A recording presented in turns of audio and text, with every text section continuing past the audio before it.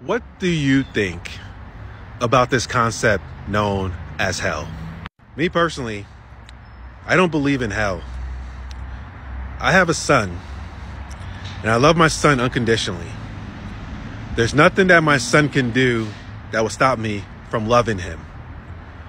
There's nothing that my son can do that I feel that he needs to be punished forever or endure suffering forever. I don't even fathom the thought that if my son does one thing wrong, that he needs to get thrown into a fire. I have a spiritual relationship with God. I have a unique experience, unique relationship with God. And with my relationship, I see a God and I experience a God that's infinite loving, unconditional loving, love me under any conditions. It just loves.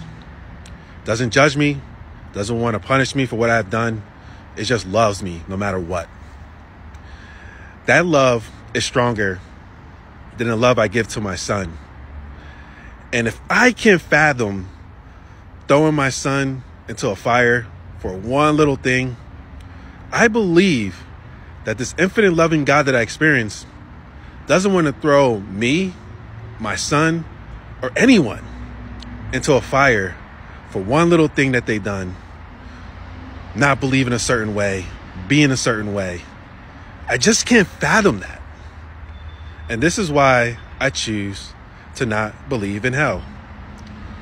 But I'm not here to change anyone else's beliefs.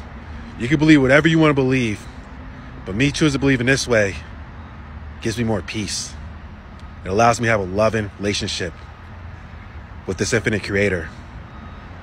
And it resonates with the essence of who I am. I love you infinitely. Stay connected.